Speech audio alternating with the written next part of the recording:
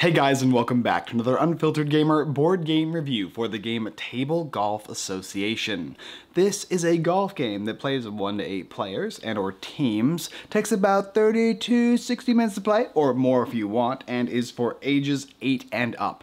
And in the game Tabletop Golf or Table Golf Association, you are going to be creating this fairway here. You are going to be then choosing certain aspects, whether it be your golfer or where you're going to be placing your tee and how many holes, what the par is, so how many times you can shoot the golf ball here and try and get it into the hole there.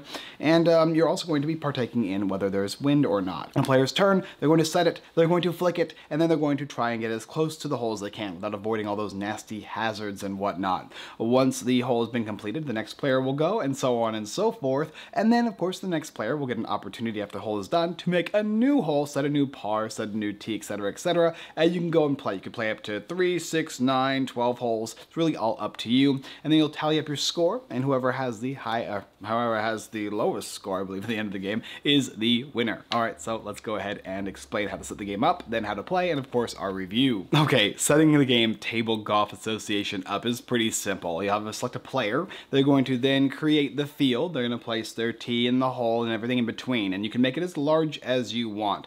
The only main rule is that you have to make sure that the ball can go into the hole, so there has to be connecting tiles to get there, and you have to also set the par. So how many shots a player is going to need to get the associated amount of hits into the hole without losing points. And you're going to be designating that by checking with lines, I would say. So 1, and then 2, and then 3. So you say, okay, this par 3. And then you're also going to set the tee. You can set in the blue area, the most difficult, the yellow, or the red for the easiest. And it's really up to you in this game. There's a lot of customization options. After that, the board is then set up, and the players have been designated their tee. They're going to attempt to flick with their designated hand, their best hand, the puck/golf ball across the tiles. They'll be flicking them and they'll be attempting to get into the holes. Now, in association with the Table Golf Association game, you can also choose and set up to use these guys here. These are golf clubs. If you have a disability or you cannot use your fingers all that well, you can have everybody use these little golf clubs here, and you can hit you can hit with these guys here, which makes the game a little easier. Supposedly, it's up to you really. And of course, make sure that you have the win card or the wind dial facing out, and you have every player start with a golfer. The last thing you're going to need to do is get the scorecard and place it in front of all players. Designate each player's name on the corners here. Then, of course, the holes, you'll number them, and you will add what the tee is, whether it's red, white, or blue. And in the bottom, for every time you set up a new game, you're going to designate how many shots for par. So in this case, I put 3 for this specific map.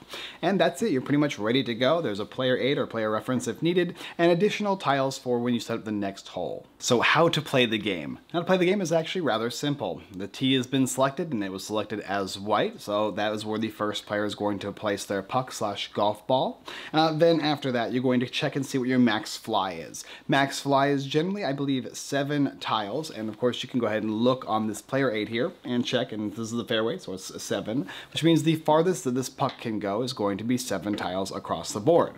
Then you're going to go ahead and check to see the penalty of the specific area. So some tiles are going to have penalties. If you hit it out of bounds or in the water or in a ravine, you're going to have to kind of take it back.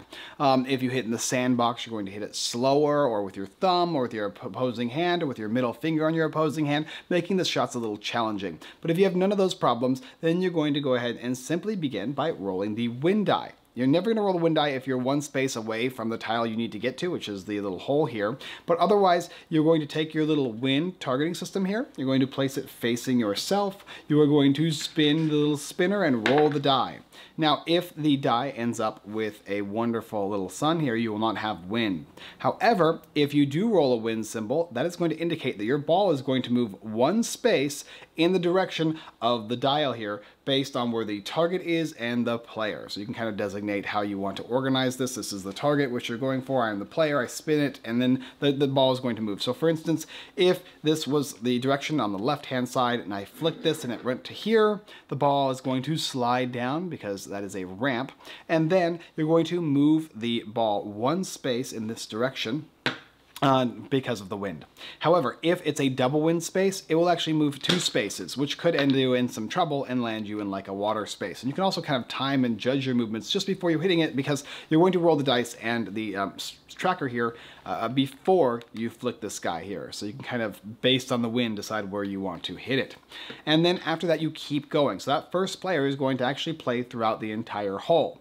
And if you're playing the basic mode, you can actually do it twice. And whatever your best set of shots is the one that you can record onto this track here. So if you score, it's normal golf rules, a hole in one, then there's no points, which is perfect. You don't want to get points. If you go over par, it's +1 for each over. And if you go under, it's -1 from your previous total score. And you're always trying to get minus if you can in these games.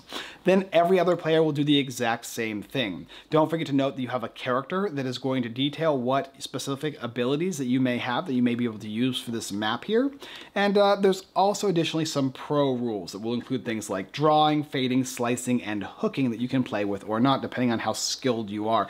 I'm not skilled enough to play with them. Played this a few times and I was not able to successfully do these, so I just kind of played the more basic rules.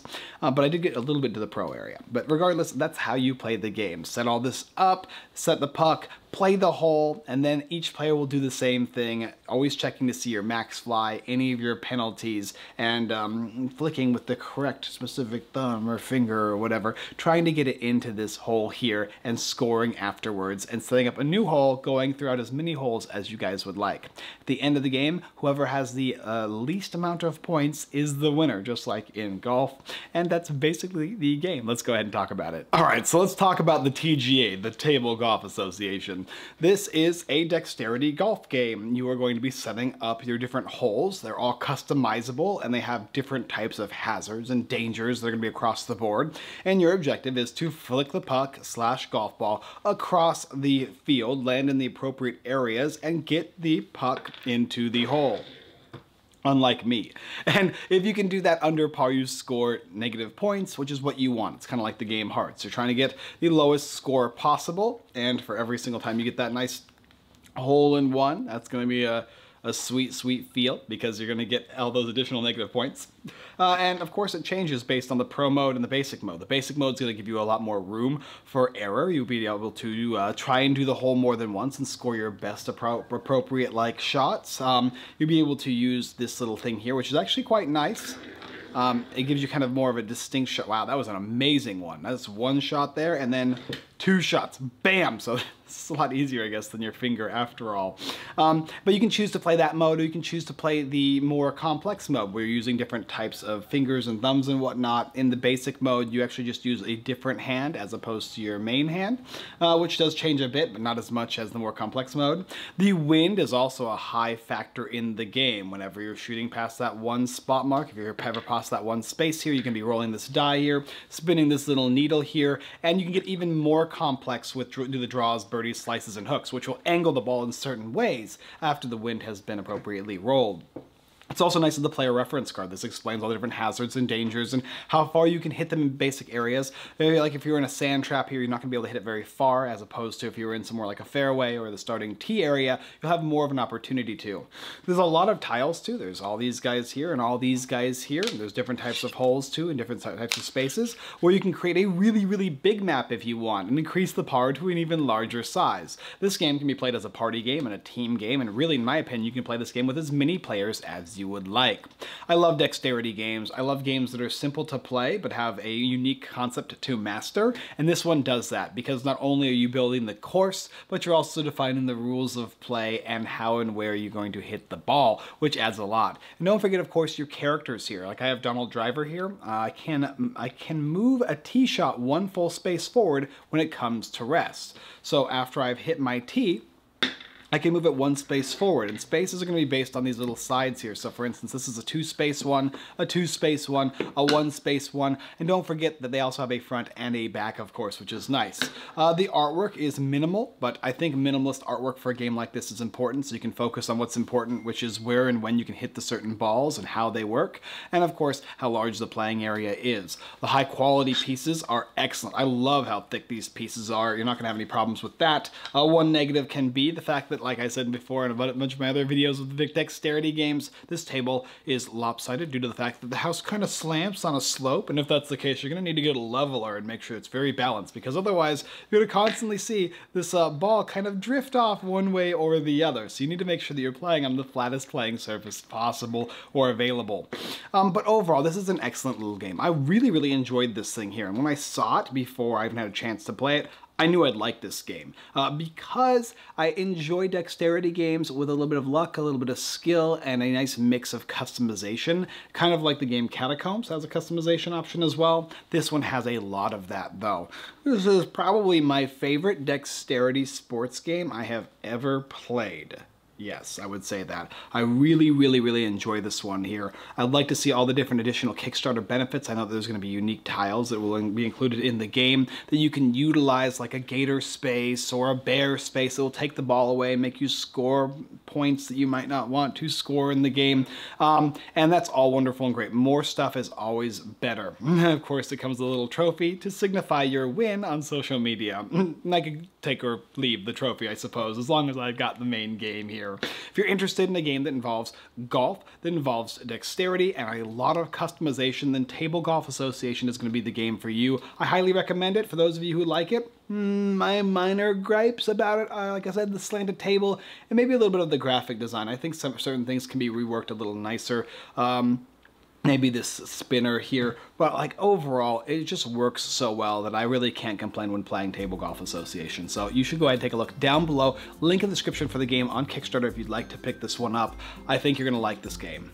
Thank you guys for watching another Unfiltered Gamer board game review for the game Table Golf Association. If you're interested, there's a link, like I said before. You can also go ahead and check out our website, unfilteredgamer.com, blog posts, giveaways, Kickstarter lists, and more. Don't forget to also go ahead and hit that subscribe button. And of course, the bell notification button. Like this video, comment on this video, share this video, it all greatly does help. Every Sunday we do a live stream, and this one I think is gonna hit one of our next ones because I think it'll show off great as to the type of game it is and how fun it is, and I can show you guys the top down on it. And we'll do that on Twitch, on YouTube, and on Facebook. And I think you will have a lot of fun watching us play this game, and maybe it'll be something that makes you more interested in picking it up so you can see just how enjoyable it is to try and flick these little pucks around the playing area. Anyway guys, that's all I got for you this time, and as always I look forward to playing some table golf with you next time.